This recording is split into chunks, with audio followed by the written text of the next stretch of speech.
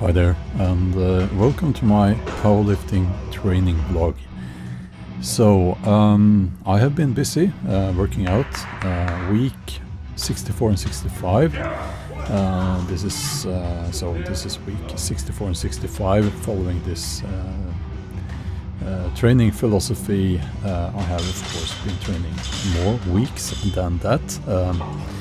But these are the top working sets, except some that I forgot to record.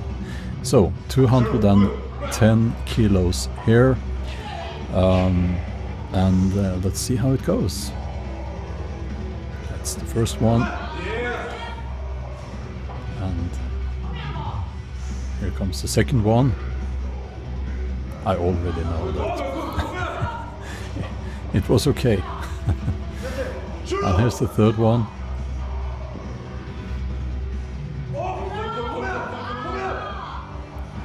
So 210 kilos there. That felt good.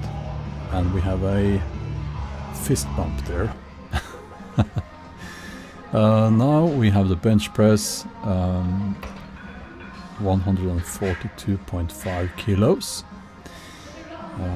I am reducing my grip width slightly to see how that works. And I think it works fine. We are talking small adjustments here. Yeah. So this is actually the same weight, but the week after. And you can see that at this week here, I'm not at the top of, I think I peaked in this training block the week before, because this is slightly heavier, and that's a natural thing that you need to program into your training schedule. Do check out the link in the video description, by the way. Well, I can see that there was a slight difference. This was heavier. Okay, so we have the deadlift. I'm just warming up here. 1 rep at 220 kilos. Just having a test of waters, so to speak. This is 240 kilos, and it did feel heavy. The week before I was at 250 kilos. And I slightly hurt my back, so I'm being very careful here, and you can see what I'm doing here. So that's the first one. It's okay.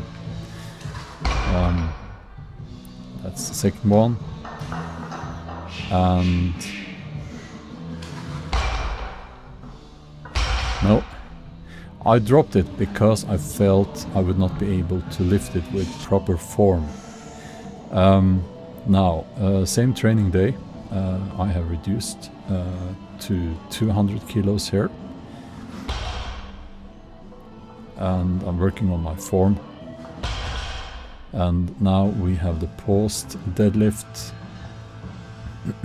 which I think is very useful, And you just pause it right there, and then you continue, which is much heavier, of course.